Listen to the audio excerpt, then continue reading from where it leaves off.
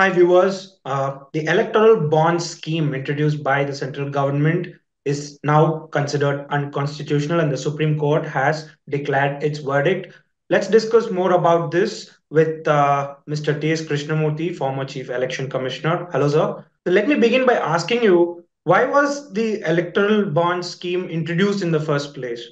Well, the government claimed that it is a new method of funding the political parties as against an earlier as against the earlier system, where the average net profit of 3 years of companies were allowed to be given as political donation, with of course in this disclosure of information. It was probably felt by them that there was not much of a transparency in companies giving donations to political parties, although I'm not very sure about the authenticity of this claim. But they introduced this bearer bond scheme to enable companies to freely donate to political parties without their name being disclosed.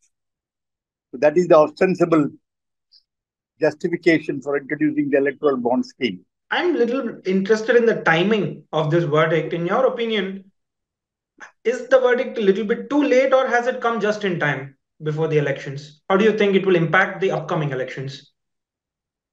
Well, this scheme, when it was introduced at that time itself, many had criticized the lack of transparency because only half transparency that was claimed because it was money was being channelized through the banks.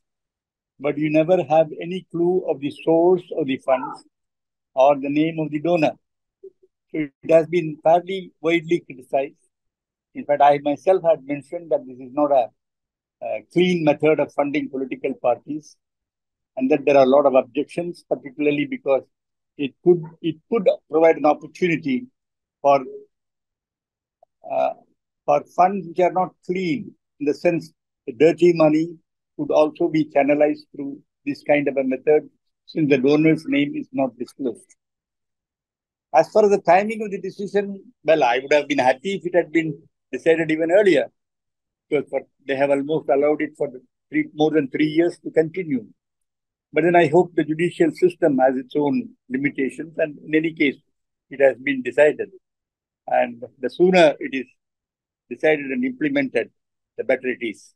One more question I wanted to ask you was, does this give the opposition parties enough breathing space just before the elections? Because I have the ADR report with me for the period of 2015-16 to 2021-22, which says parties received donations through electoral bonds worth 9,188 crore rupees approximately. And BJP was the major beneficiary. They have received around 5,271 crores. Other parties put together have got 1,783 crores approximately. So my question is, does this give parties, opposition parties, enough breathing space just before the elections, or is it too late for them? See, my impression is that whether it is the state government or central government, the donors through the electoral bond scheme favored the ruling party at the center of the state.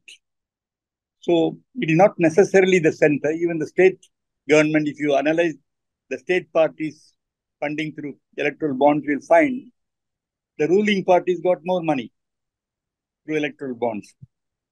So as far as the opposition parties are concerned, it has to be made very clear the funds are supposed to be refunded. I am not sure whether the Supreme Court judgment has given any time limit by which the money is to be refunded, because they have all been spent by the political, or at least major part of it must have been spent. Now, how they will return, I do not know. This is a question which I think the political parties will have to introspect. It will affect all parties, but it will affect the ruling parties at the state and the center more, because the quantum involved is more.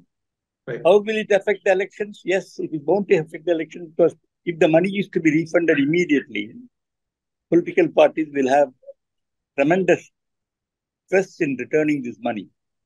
So I don't know, because I went through the judgment. I couldn't find any time limit having been given for I think refund the of this amount. judgment says they have to return the bonds that are uncashed. So if they have already cashed it, I don't think they'll have to return it. That's what the judgment says. Now, as far as money already encashed and spent, Is it not to be returned by the political parties? I thought it is held unconstitutional retrospectively, not prospectively. So there are questions, of course, I'm sure Right. the political parties will address, but it will create tremendous stress on political parties, Right. both in terms of collecting new funds as well as in refunding the already collected amount. I was going to get to that, collecting funds. Now, if they are not allowed, this electoral bond scheme is deemed unconstitutional.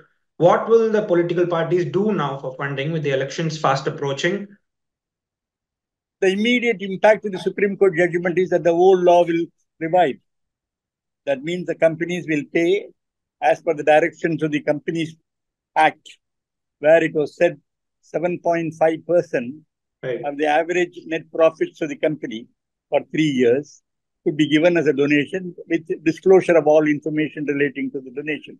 Right. Now, within the limited time that the elections are to be held, whether they be able to muster so much of funds or not, this much of fund is to be seen. I think it is a problem with the political parties. They have to address themselves. Otherwise, whether they will ask for time, I really do not know. These are issues which need to be considered. Right. So, thank you so much for your time and in discussing this Thank you. Thank you. judgment. Thank you Thank you. very much. Thank you. Extensive, unbiased, thorough.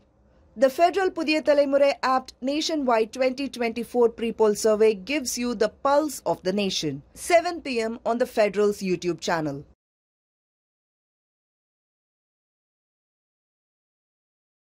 Subscribe to the Federal's YouTube page for more news and updates.